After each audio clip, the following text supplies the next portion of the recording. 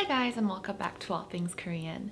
In today's video, I thought I would show you what it's like to attend a typical Korean wedding. And I'm not talking about those traditional ceremonies where you wear hanbok and everything. I'm talking about the average Korean wedding, which is very westernized but still very Korean in its own way. A few weeks ago, I attended my best friend's wedding and I managed to get a few clips from there. Not the whole thing, but just, snippets of it so I can show you what it's like. So if you ever have any plans to attend a Korean wedding and you don't want to feel lost when you're there, or if you're just curious to know what the wedding culture is like in Korea, then please keep watching. So the first part of a wedding, as a guest, would be to receive the invitation. If you're a friend of the bride or groom, they will usually treat you to a meal. They'll take you out to give you the invitation in person. They'll be the ones paying for the meal, which is a nice gesture because as a guest, you still have quite a bit of money to spend just by attending. If it's an office or something, usually the bride or groom will, give out the invitations and include some maybe like snacks or little tidbits to go with it. It's never just the invitation, there always has to be some sort of like food or like a small gift involved. For most Korean weddings, there's no need to RSVP. You either attend or you don't because there aren't any like designated seats, and you'll see why in a moment. Now, most weddings in Korea take place in what's called a wedding hall. It's just a venue that is designated to hold weddings. Most of these buildings are huge and they usually host like several weddings at once. And if there is one word I can use to describe typical Korean weddings, it would be efficient. Korean weddings are super quick, super efficient, and very easy to attend. So the first thing you do when you arrive at a wedding hall is to find your venue. The floor of the wedding hall will be written on the invitation, so you look at that, get to the venue, and you will first walk into a lobby area where the immediate family members of the bride and groom are standing by the entrance and greeting all the guests. And one thing to note is that there is like a reception desk when you walk into the lobby. There's one desk for the bride and one desk for the groom. Now, in Korean weddings, you don't do wedding gifts. I think it's like this in most Asian cultures. But instead of gifts, we just give packets of money. That's the wedding gift. So when you walk up to the reception desk, there's a stack of envelopes. You take one, you put the money in, and you write your name on the envelope. And you also write your name in the guest book. This is so that the bride and groom can keep track of who gave how much to the wedding. It's actually really efficient. If you know how much someone gave to your wedding, then you know how much you should give when that person gets married. Or, it's a good gauge of how much money to give in certain situations. Korea is a big money-giving culture. And here's a quick tip on how much money is appropriate in 2020. This is my personal opinion, but I think it's a general rule of thumb.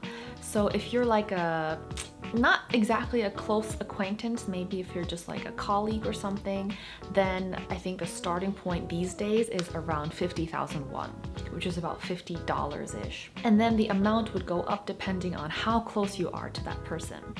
So once you submit the envelope, for my case, it was the bride's side, they ask you how many people you're with, how many guests, and they will give you the meal vouchers accordingly. So unless you pay some sort of envelope, you probably won't be able to get a meal voucher. Once you get that out of the way, if you're an acquaintance of the bride, like I am, then you visit something called a 신부 대기실, and that is the bride's waiting room. In this little room, the bride sits on a beautiful little chair and greets all the guests and takes pictures. This is a short window of time where you can chat for a little bit, you can comment on how beautiful the bride looks on her big day, take a few pictures, take a few selfies like I did, and yeah, that's it. So after I took my pictures with my friend, I walked over into the chapel to get ready for the actual wedding. It's custom for the bride's guests to sit on the right side and the groom's guests to sit on the left side. And then from this point on is the actual ceremony. It lasts for about 20 to 30 minutes, and all you need to do is sit and enjoy and clap along with everyone else. I didn't get too many videos from the actual ceremony because it would be weird if I was just holding up my phone for the whole time. But let me just show you a few scenes. So the wedding always starts with the two mothers walking down the aisle. It's not tradition, but like these days it just so happens that the bride's mother is dressed in like a pink or reddish hanbok and the groom's mother is dressed in like a bluish hanbok. Gender colors, I don't know. Anyway, they walk down the aisle together and they light a candle.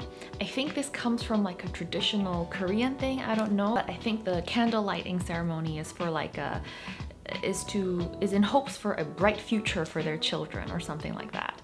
So the mothers do that, they bow to each other, they bow to the guests, and then the groom walks in, and then the bride walks in with her father. After all of that is like, you know, the usual ceremonial things, you know, there will be speeches, someone might sing a song, and like an exchanging of vows. I noticed that in a lot of Korean weddings, it's not like those heartfelt vows that you like say to each other, like mini speeches. They read off of like a folder or like a piece of paper that they read together, and it's kind of written like in a contracty kind of tone, which I found really interesting. But they read the vows together, they exchanged rings.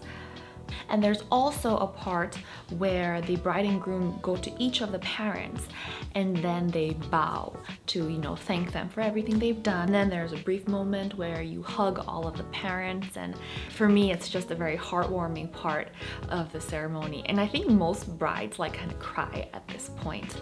I don't know if my friend did though, I didn't get a very good view. So like I said, the ceremony takes about 20 to 30 minutes. Once it's done, the bride and groom, they walk back down the aisle, and you know, the whole thing with like throwing petals or rice or whatever. And then, you know, they kiss and take pictures and whatnot. After this ceremony, there's one last thing, and this is another part of the wedding that takes about 20 to 30 minutes, and that is photo taking time. So first, the bride and groom, they take their pictures at the altar, and then it's picture taking time with the family. So they'll do like the immediate family of the bride, immediate family of the groom, and then they'll do a big picture with the extended family. And then after that, all the friends and colleagues of the couple will come, stand in one huge group and take a big group photo. And this is where the bouquet throwing also takes place. And very interesting, Korean weddings have a bouquet throwing culture, but it's not throwing the bouquet into a group of unmarried women. In Korea, the bride selects one person to catch the bouquet, and she just throws it to that particular person, which is really strange, but that's just the way Korean weddings are. And in this particular wedding, I was the one who caught the bouquet. Even though technically I'm married already, I was supposed to have my wedding in October after hers, even though, you know, that I canceled that because of COVID. But anyway, that's not the point. The point is I was standing there in front of all the friends, and then the photographer was taking like a shot of the exact moment where I would catch the bouquet. But in this case, I actually dropped it, which was, yeah. So after all the picture taking is done is when you finally get to go eat. So the reception hall is basically just one big buffet, and it's not reserved for just your wedding guests. It's for the guests of all the weddings that take place in that building. So, you know, you can just go in and sit wherever you want to sit and have your meal, and that's it. For this particular wedding, because of the current COVID situation, we were required to wear masks and plastic gloves when we were getting our food, and we could only take them off when we were actually eating at our seats. By this time, the bride and groom will have changed into a hanbok, which is like the reception outfit, I guess, and then they will walk around and thank all the guests personally for coming. And after the bride and groom reach your table, that's when it's safe to go home. So all in all, the entire attending of a wedding takes about like 2 hours tops.